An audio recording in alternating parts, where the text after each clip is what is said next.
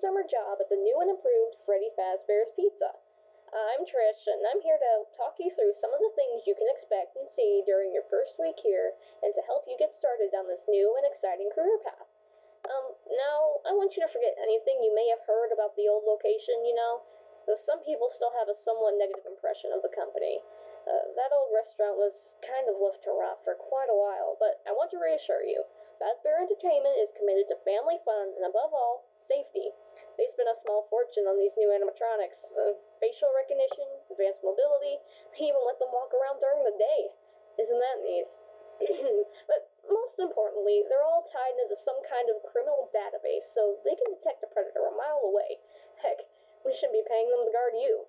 Now, that being said, no new system is without its kinks. You're only the second guard to work at that location. The first guy finished his week, but complained about conditions. We switched him over to the day shift, so hey, lucky you, right? Mainly, he expressed concern that certain characters seemed to move around at night, and even attempted to get into his office. Now, from what we know, that should be impossible. That restaurant should be the safest place on Earth. So, while our engineers don't really have an explanation for this, the working theory is that the robots were never given a proper night mode. So, when it gets quiet, they think they're in the wrong room, so then they go to try to find where the people are. And in this case, that's your office. So our temporary solution is this. There's a music box over by the prize counter, and it's rigged to be wound up remotely. So, every once in a while, switch over to the prize counter video feed and wind it up for a few seconds. It doesn't seem to affect all of the animatronics, but it does affect one of them.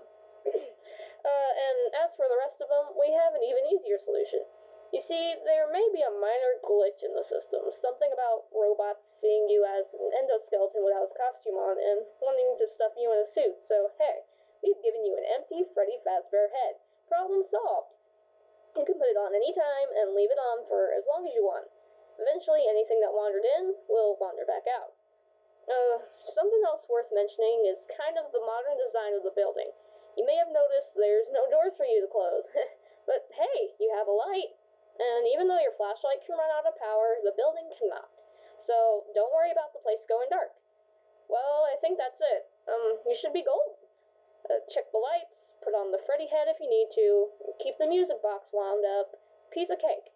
Have a good night, and I'll talk to you tomorrow.